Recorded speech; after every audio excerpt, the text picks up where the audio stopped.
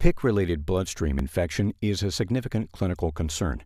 In a 2006 CVC, central venous catheter, meta-analysis, hospitalized patients with PICCs had similar rates of bloodstream infections as those with uncoated central venous catheters, 2.1 per 1,000 catheter days compared to 2.7 per 1,000 catheter days. Costs associated with one occurrence of a catheter-related bloodstream infection exceed $29,000, with an attributable mortality rate of 12 to 25%. The skin surface remains a source for extraluminal catheter infection, which accounts for more than 60% of catheter-related infection. Despite the rigorous use of broad-spectrum prepping solutions and the incorporation of maximum sterile barriers, 20% of skin flora remains on the skin after antisepsis. Surviving pathogens then gain access to the percutaneous catheter tract at the time of the initial needle and sheath insertion, then travel through the skin tract by means of capillary action.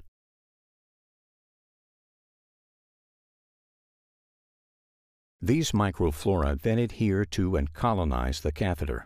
Once the catheter is contaminated, the pathogens begin to multiply and colonize the device. Another potential source of extraluminal catheter infection results from hematogenous seeding, in which pathogens migrate from a distant site of infection and adhere to the catheter surface.